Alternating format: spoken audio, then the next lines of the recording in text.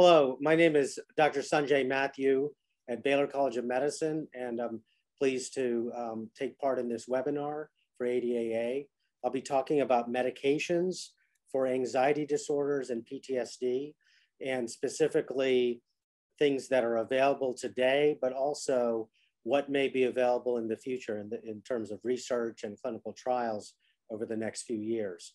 So also hope to be able to answer some questions at the end with Q&A. And by way of disclosures, I've consulted with some companies who work in drug development and also participated in some clinical trials funded by industry and have grant support from both governmental and non-governmental sources. We'll be talking about the prevalence and burden of anxiety disorders and PTSD, talk about the most commonly administered class of medications with respect to anxiety, which are the benzodiazepines, but also what's in the future with respect to GABAergic type drugs, which is what benzodiazepines work on, a neurochemical called GABA. And then disorder-specific developments focusing on GAD and social anxiety disorder, where most of the interest in terms of drug development has been, and then PTSD, where there's a lot of work being done, and then future directions. Just by way of overview, and many of you are familiar with this already, but in case you're not, the fact that anxiety disorders are extremely common. 1 in 4 adults will suffer from an anxiety disorder at some point in their lifetime. And you can see in this diagram the breakdown of the different types of anxiety disorders. Generalized anxiety disorder is what we'll be focused on, and social anxiety disorder, but there are other ones as well. And then, of course, in DSM, we don't classify OCD at the anxiety disorders. It has its own chapter, as well as PTSD has its own section on trauma and stress-related disorders, which is a change from the old DSM. And these are very common conditions. You look at the lifetime and 12-month prevalence of depression and these disorders, good part of the population. And the lifetime comorbidity with depression is quite high. So GAD, more than half of patients will have a lifetime depression. So that tends to run the closest with depression. And because these disorders strike the young, and they strike in your teenage years or early 20s, these tend to be associated with a lot of disability compared to neurodegenerative disorders, stroke, dementias, and so on, which are generally in late life. So these strike the young in their healthy working years. And as a result, anxiety and unipolar depression are the leading causes of disability. So it's quite striking. And we're of course in the middle of a suicide epidemic. The numbers keep going up over the last 15 years. The numbers post-COVID, there's some concerning numbers as well about suicide attempts. And you see this, the male-female differences.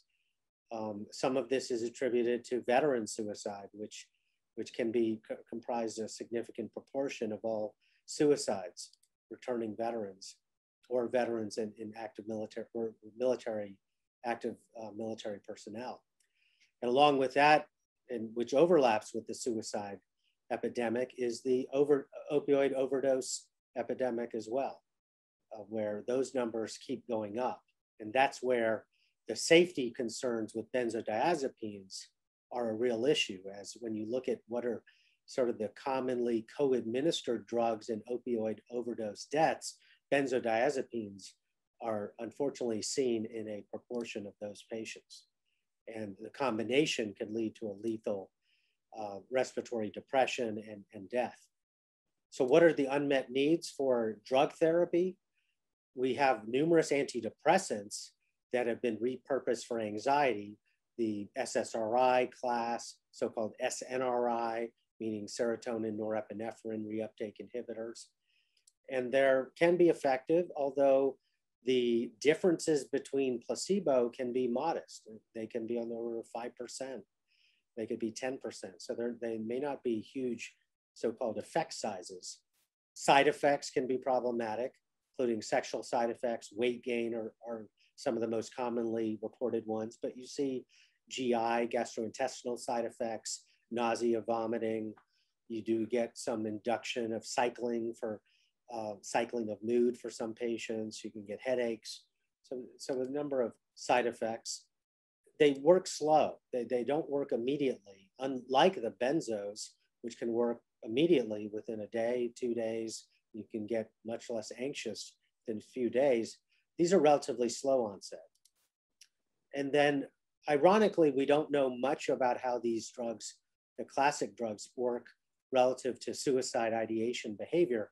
The reason for that is these patients are generally not allowed into the trial. So they're excluded from the trial for safety considerations. So we actually know very little about how the drugs perform in perhaps the most seriously ill and at-risk patients.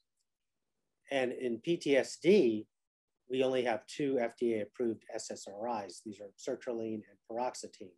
We have more approved in GAD and social anxiety, panic disorder, but still relative to the disability, the burden, the prevalence, very little. And you compare that to depression, where we have 30 plus antidepressants, which have received FDA approval over the years, over the last 40 plus years.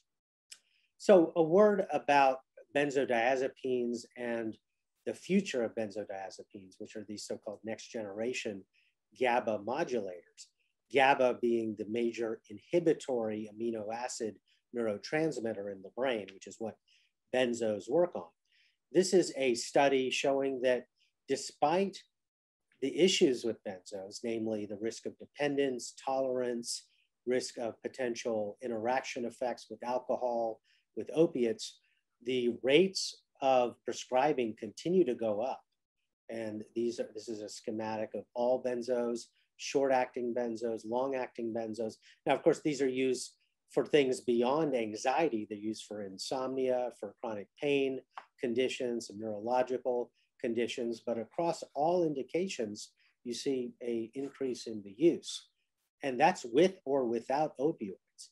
So in orange, with opioids, even that is going up. And so that's an alarming statistic.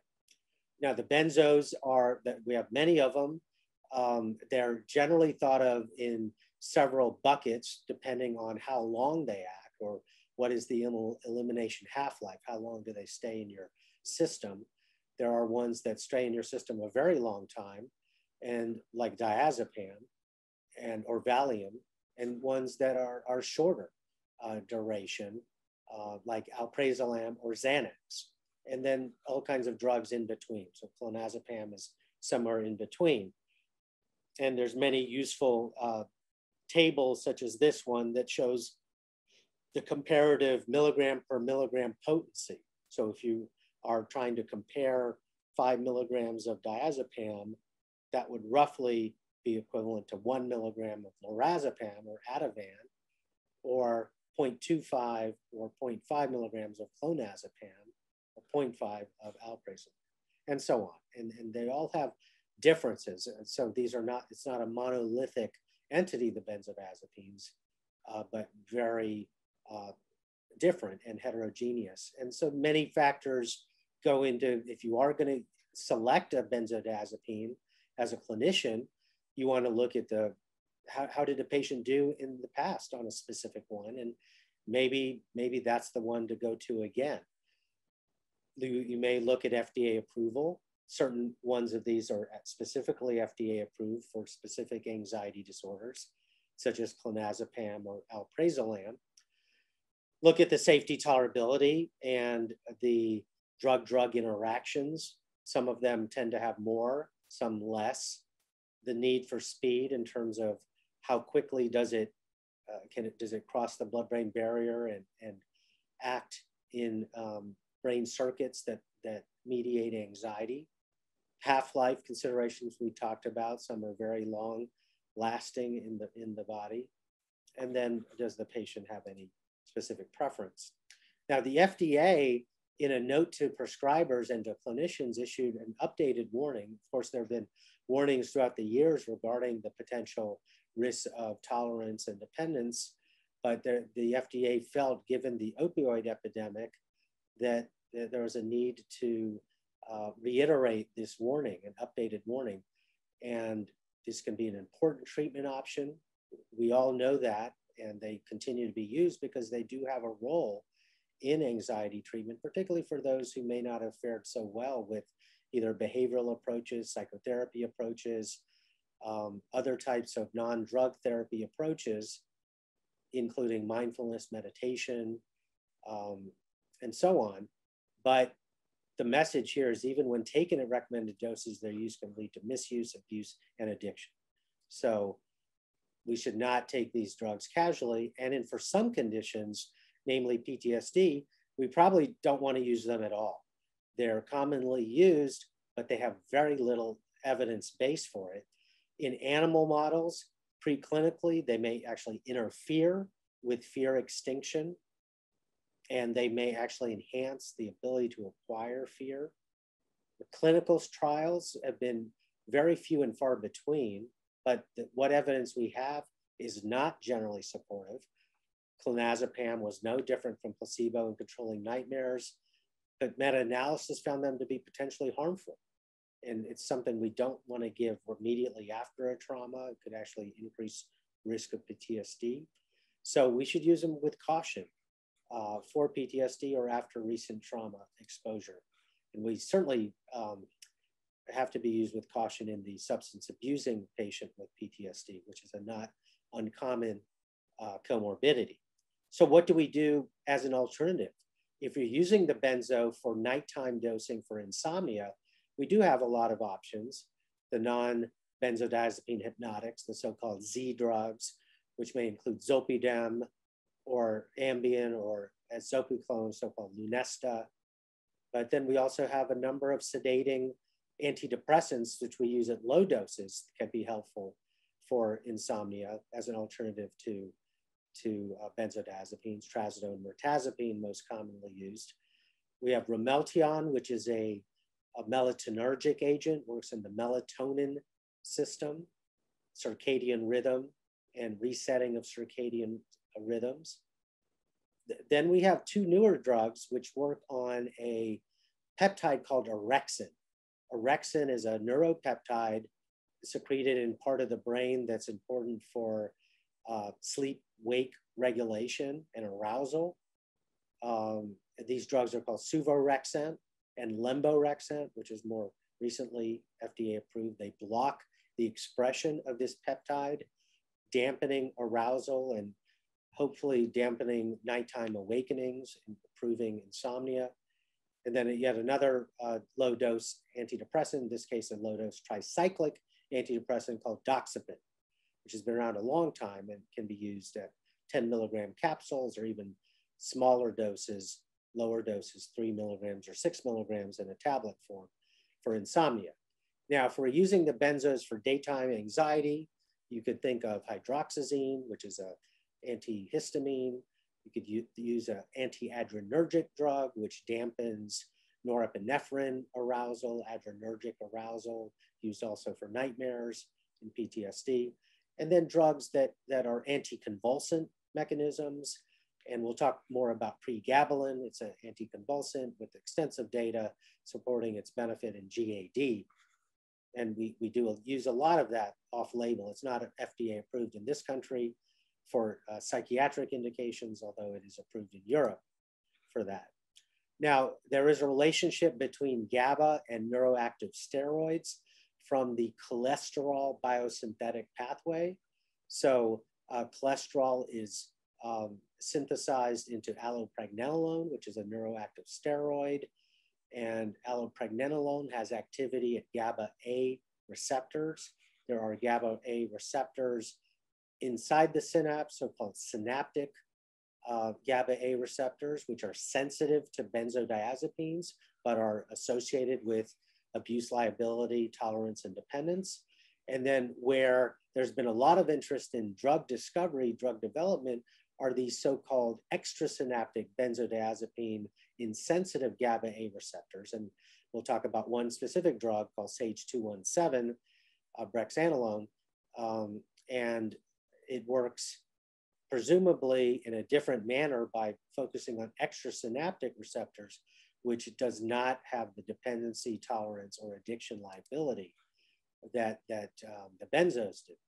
And so these are being pursued for depression, and there's been a lot of interest in also anxiety as well. And this is just a table of some of the companies who are working in this space.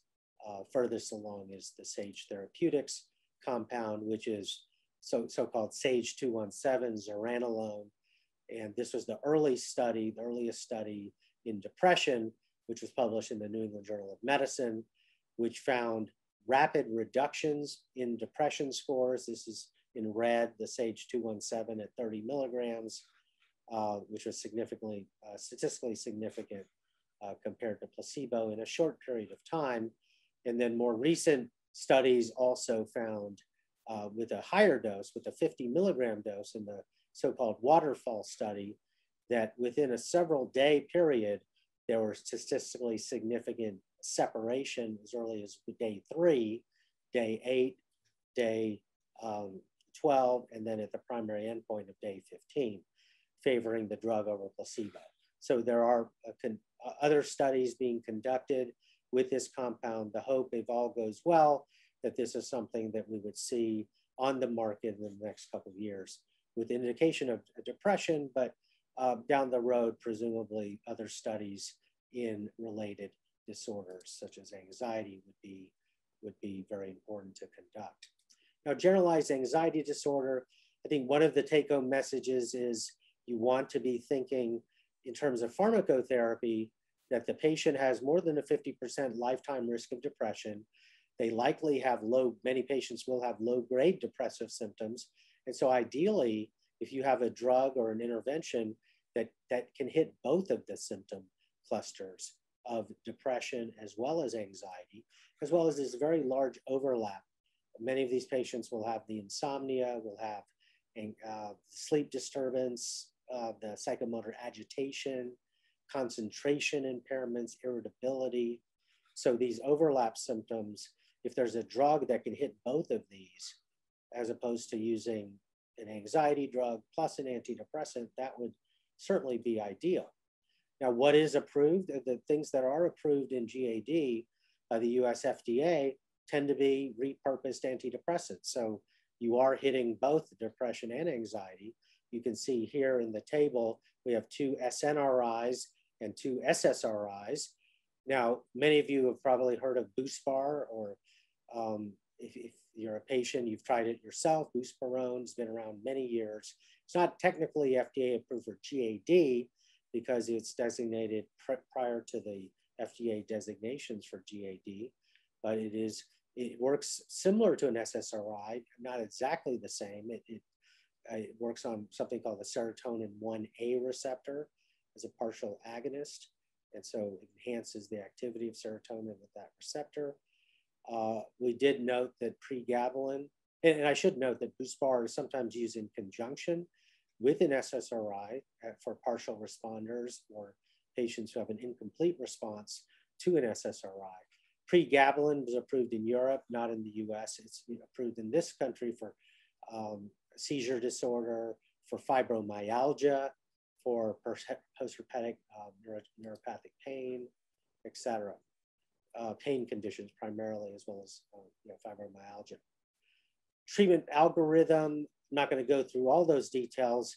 It's a busy slide. There's a very good reference on this, and there's many different ways to think of the treatment algorithm, but by and large, all these algorithms, you start with an SSRI, and for partial responders, you could either switch to an alternative or augment, and it includes all the way down for very refractory situations to using an atypical antipsychotic.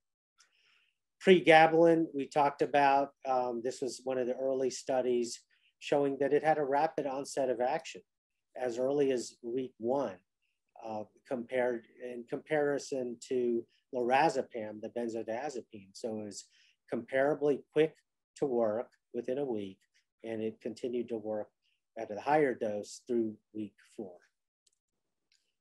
Along the way, the field has struggled to develop new drugs, and there's been a decade plus of frustration and failed studies that have failed to separate from placebo.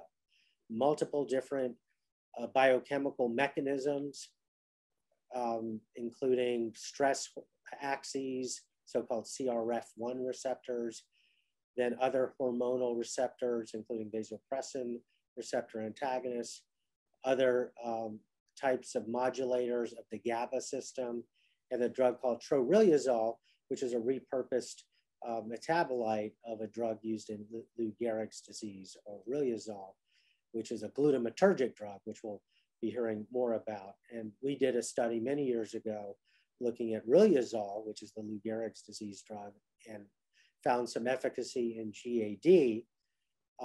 Then industry, specifically Biohaven, did a study, large study, phase 3, 400 patients, which unfortunately did not find a anxiety reducing effect separated from placebo. So there was no significant benefit of the drug. And so that program was then halted.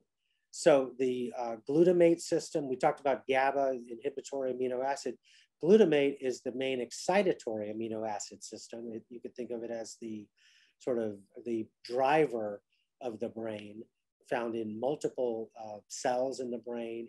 80% of neurons contain glutamate, multiple receptor systems, multiple receptor targets. And this is a very busy, complex slide. The only take-home point is it's a system that drug developers are really interested in and are interrogating it, looking at it very closely.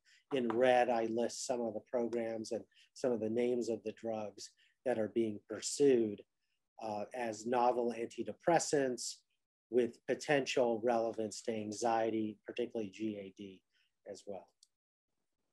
Social anxiety disorder, we know the SSRIs have approvals, several of them as listed here on the left side, paroxetine, sertraline, fluvoxamine, but we also use escitalopram, venlafaxine's FDA approved. We do use, particularly for speech phobia or stage fright, we may use beta blockers, which can decrease the autonomic drive and clamp down on sweating and some of those type of symptoms. We can use a benzodiazepine, particularly the quicker acting ones, and the anticonvulsants. And this is a classic study by Murray Steen in JAMA a number of years ago, showing that when you give a scale like the Leibowitz social anxiety scale for generalized social phobia, you do have significant improvements in chronically daily administered Paxil paroxetine for a 12-week period or 3 months compared to placebo.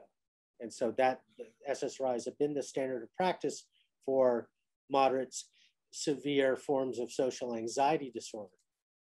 Now, what's novel, what's new, what are drug developers looking at? This is a completely different approach. It's not an oral drug, it's not a daily approach. This is an intranasal spray, a odorless so-called pherine nasal spray, so it's not systemically absorbed. And the idea is you're spraying this molecule that then impacts nasal neurons that have connections to brain circuits involved in fear generation and the fear response. And so this is a company called Vistagen. They're doing a study of a drug called PH94B.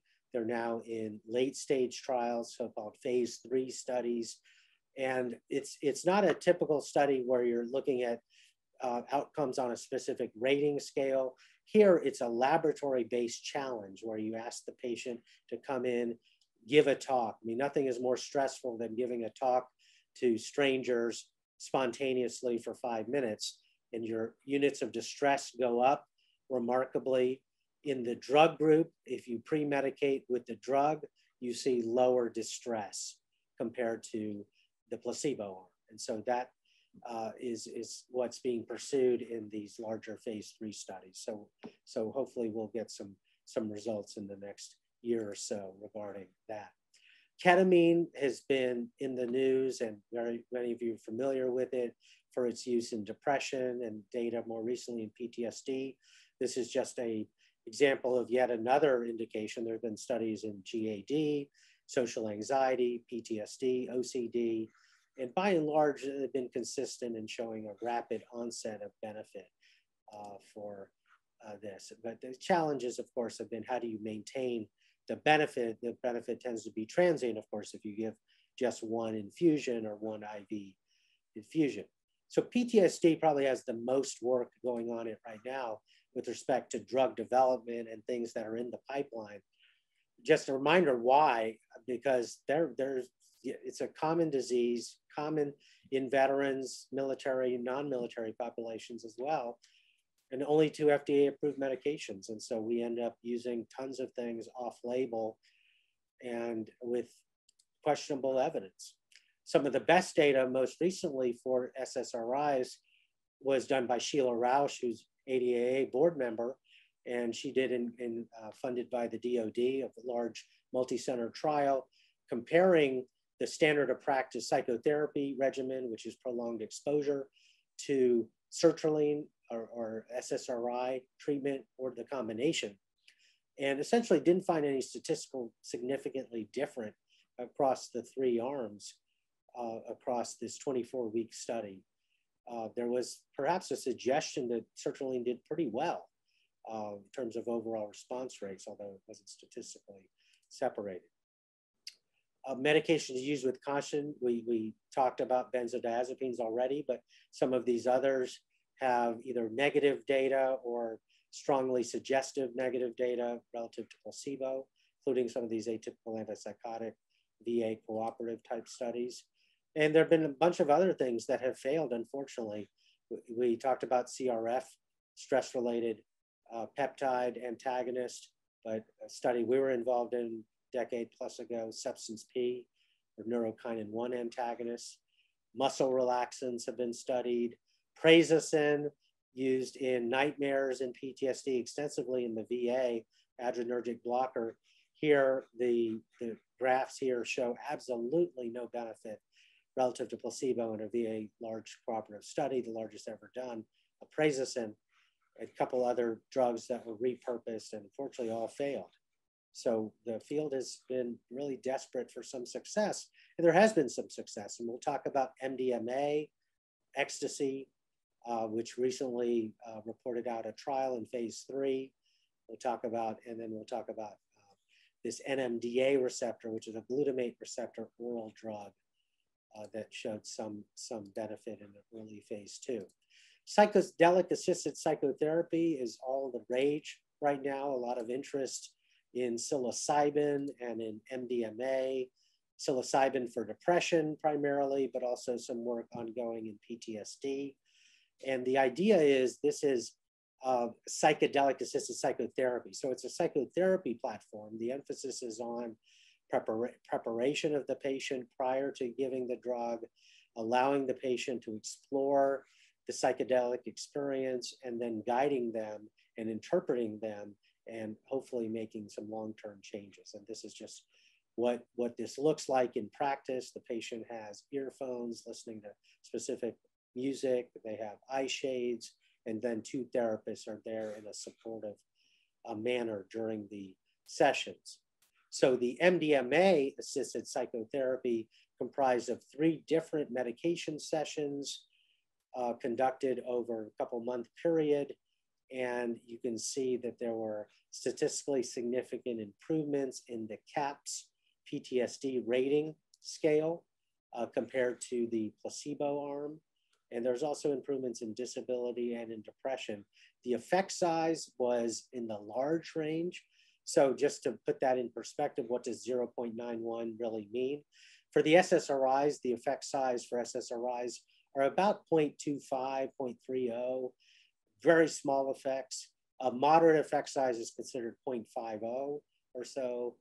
So effect size here were large compared to placebo. And so this is extremely promising. Of course, it wasn't a huge sample size. There are ongoing confirmatory trials of MDMA, and then as mentioned, psilocybin and other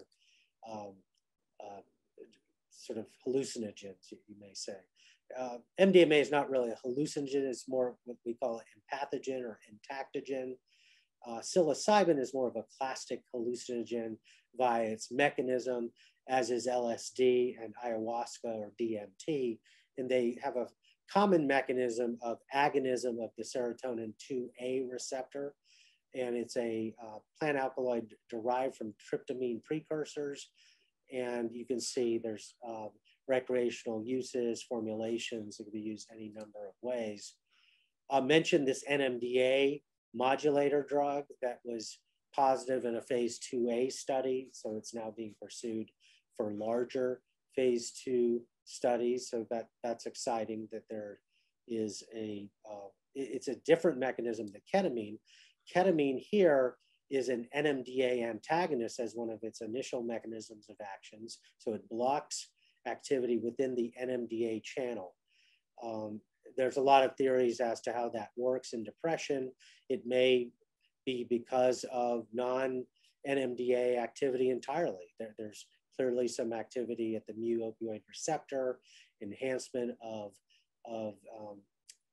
peptides related to endorphins and kephalins. But you see these rapid reductions in antidepressant activity with single infusions. And then in PTSD, when you give repeated infusions, as Adriana Fetter most recently demonstrated, that repeated infusions 3 times a week over 2 weeks resulted in rapid improvements in PTSD symptoms, lower in ketamine, with very large effect sizes greater than 1, with a 76% response rate in the ketamine arm versus 20% response rate in the active comparator, or midazolam, which is a benzodiazepine. So this busy slide is not to really drill down on all the details here, outside of knowing that it's very heartening to know that we're looking at a lot of different mechanisms, and hopefully this new generation of drugs will have more success this decade than what we unfortunately found last decade with a lot of negative studies. So anything from NMDA modulation to inhibition of specific channels, something called the TRPC4, TRPC5, and selective glucocorticoid or stress-related hormone receptor antagonists. These are inhibitors, FA inhibitors that impact the endocannabinoid system, which what marijuana impacts, and then even drugs that combine THC, the active ingredient in marijuana, with CBD, combination cannabis extract, and then other mechanisms at play here. So it's a very busy time. Phase 2, for those are not familiar, phase 1 are studies, the initial studies for safety in healthy volunteers. Phase 2 are the initial studies in patients with smaller sample size, essentially proof of mechanism, proof of concept. And then the pivotal late phase studies are phase 3, which are the ones prior to FDA approval. So these are still early days in phase 2 for the ones listed here. And then this is one of the ones that are being studied, and the study is launching in PTSD. And then this is schematic from Martin Paulus from one of his webinars. He was talking about the FA inhibition and modulating cannabinoids. They help to reduce anxiety. And so this is a very active area of investigation. So there's at least one FA inhibitor being pursued in anxiety, and several others for other indications. So future directions, NIH has been very interested in experimental therapeutics, where you're using a biomarker, either MRI or EEG, or some kind of proxy of target engagement, which informs the decision to pursue a clinical trial and a clinical endpoint. And the idea is we have all these ideas, and we have all these possible targets, be they neuropeptides, be they neurotransmitters, be they specific receptors, be they ion channels, G protein coupled receptors, et cetera. How do we sort of look at these different mechanisms in a rational way, but also not take a decade to only discover that the drug was no good and didn't beat placebo? So the concept is most NMEs or new molecular entities will fail. So how can we fail faster and more efficiently and fail smart and learn something in the process? So can you look at the drug's impact on a specific biomarker that has validated and has some kind of relationship to the clinical endpoint of interest, be it anxiety or trauma, and see if that change in the biomarker can be linked eventually to changes in clinical phenotype. And this is one example of a fast fail type study looking at a novel drug mechanism, in this case, the kappa opiate receptor antagonism. And then the biomarker of interest was how a patient's brain responded to a specific task, a reward task.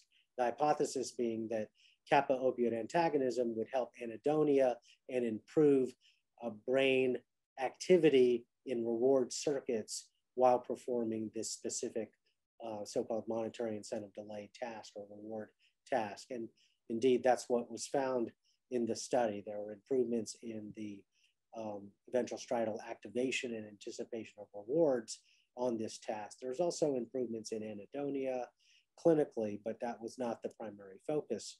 And then James Murrow led a study in which we were part of that collaboration with NIH funded study looking at a similar concept with a different drug and looking at a very similar fMRI reward task, finding not only changes in that reward task, but also changes in depression and anhedonia. And then we recently did a study repurposing a NMDA antagonist and looking at its impact on EEG, something called gamma band activity, which is a proxy for excitation, inhibition, balance. And we did find some interesting effects on gamma band activity, as well as some suggestive effects on subscales of the CAPS. So the take-home points are that anxiety disorders are prevalent, they're common, disabling. In fact, that and depression are the two most common sources of disability. We have very strong support for the efficacy of drug therapy and evidence-based structured psychotherapies, exposure therapies, most common CBT type of therapies for anxiety. SSRIs remain solid first choices. And when in doubt, you're probably going to prescribe an SSRI because of its benefit for the anxiety, but also for the depression that tends to run with it. And they remain solid first choices for many patients, but they have limitations in terms of side effects, speed of onset, the things that we were talking about. And so you could think of alternatives on an individual basis of SNRIs, newer agents, anticonvulsant, antihistamines, and so on, because clearly there are patients who don't respond to the standard on-label approaches. And then for PTSD, benzodiazepines, take-home point, have a limited role here, and the pipeline in terms of new drugs is pretty exciting, and it's a varied mechanism, including glutamate and NMDA modulation. So thank my team at Baylor and collaborators at different institutions and in industry, and thank you for your attention, and be happy to answer questions. Yeah, thank you so much, Dr. Matthew. I do have a few questions for you, and then we always invite any of our viewers to send in their questions, which I will happily send over to you. So for clinicians or for patients who are looking into this, what is the best piece of advice you can give them on how to research these medications and what's coming down the path? Where can I find this information? Yeah, in terms of researching medications, good sources of information include ADAA. ADAA has a website that has some useful information about psychotropic medications. There are websites like drugs.com and NIMH.gov, National Institute of Mental Health, has some useful information about medications for these types of disorders. Great, So websites are useful, but when in doubt, really seek out your clinician because, I mean, what you read may be difficult to understand, or you really, if there's a lot of questions, you want to go through it with your clinician. Yeah, thank you. We were discussing the medications and the pharmacology of it, but what is the hand-in-hand partnership between clinical care and the medicines, and how does that impact treatment? Yeah, so clinical care and clinical management is essential in all contexts, be it if you're giving specific behavioral therapy type techniques or cognitive behavioral type therapies. It's interesting that in that study I showed by Dr. Rausch and colleagues, enhanced medication management, meaning psychoeducation about medications, ensuring that there's good adherence, because a big challenge, of course, is the patient taking the medicine as prescribed and not taking it once a week. If it's a daily medication, are they in fact taking it every single day and not missing? So there's a lot of stuff that goes beyond just taking the medicine and getting the prescription filled. Addressing adherence, addressing side effects, adjusting the dose, giving behavioral lifestyle management options in terms of exercise, in terms of sleep hygiene, in terms of diet, nutrition counseling. All of these things we want to consider in the context of good clinical care. That's very helpful. Thank you so much. We did see great success in the MDMA effect size for PTSD. In terms of research, with an effect size like that, how does it impact the next stages of research, and what would the timeline on the completion of a study might be? Yeah, so for the MDMA program, it's now in the last legs. The study that I showed with the high effect size was a phase 3 study. Generally, the FDA wants 2 independent phase 3 studies prior to approval. So if the organization called MAPS, which is the Multidisciplinary Association for Psychedelic Studies, they're the sponsor of this program for MDMA. If they have an additional phase 3 adequately powered multi-center placebo-controlled trial, we'd anticipate FDA approval after that point. Great. Which could be in the next, I don't want to make predictions about that, but probably 2023. Wow, that is very soon. I want to thank you for joining us today. I believe that there was an amazing amount of important information here, and the webinar will be available on demand. So if we have any further questions, please email webinars@adaa.org.